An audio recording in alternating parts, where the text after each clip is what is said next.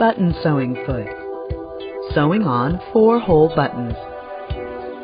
The button sewing foot is great for attaching buttons with 4 holes. To attach the foot, slide the bar onto the back of the presser foot holder, and then lower it to snap the foot into place.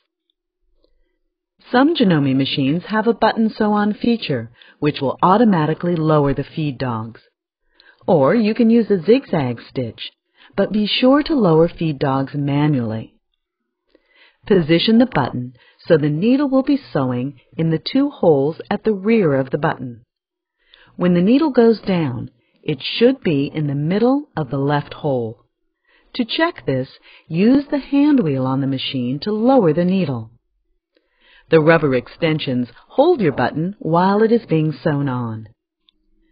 When the back 2 holes are stitched, raise the needle. Move the button forward to sew in the front set of holes.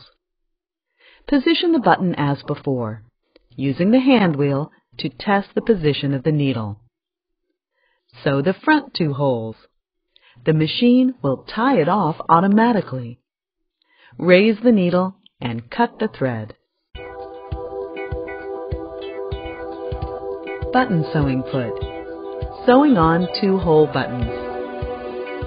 The button sewing foot makes sewing on 2-hole buttons fast and easy.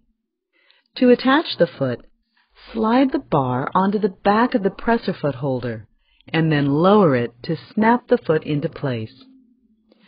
Some Janome machines have a button sew-on feature, which will automatically lower the feed dogs.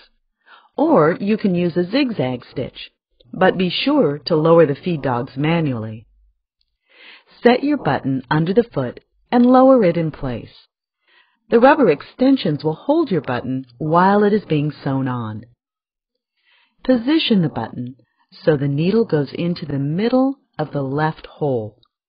To check this, use the hand wheel on the machine to lower the needle. Continue turning the hand wheel until the needle goes up and comes down in the right hole. Adjust the width of your stitch so the needle comes down in the center of the hole. When you're ready, stitch the button. The machine will tie it off automatically. Now raise the needle and cut the thread. Button sewing foot. Couching a bow in place. You can use the button sewing foot to couch a bow to your fabric. To attach the foot, slide the bar onto the back of the presser foot holder and then lower it to snap the foot into place. Some Janome machines have a button sew-on feature, which will automatically lower the feed dogs. Or you can use a zigzag stitch, but be sure to lower the feed dogs manually. Position the knot of the bow in the middle of the foot.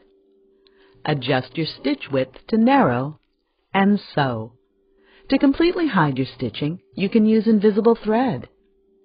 Raise the needle and cut the thread. Position one of the loops of the bow under the foot and stitch into place. Raise the needle and cut the thread. Repeat this process to tack the various parts of the ribbon in place. Button sewing foot. Sewing on a ring. You can use the button sewing foot to attach rings for curtains.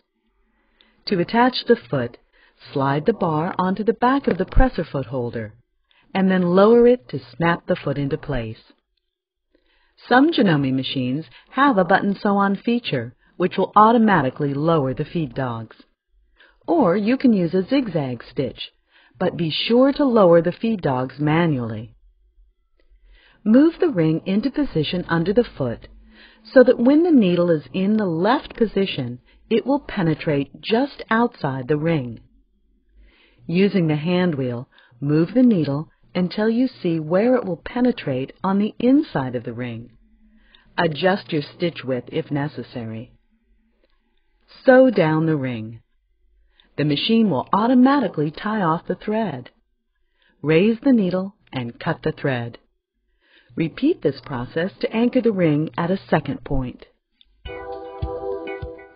All accessories of the month can be purchased from your local Janome dealer.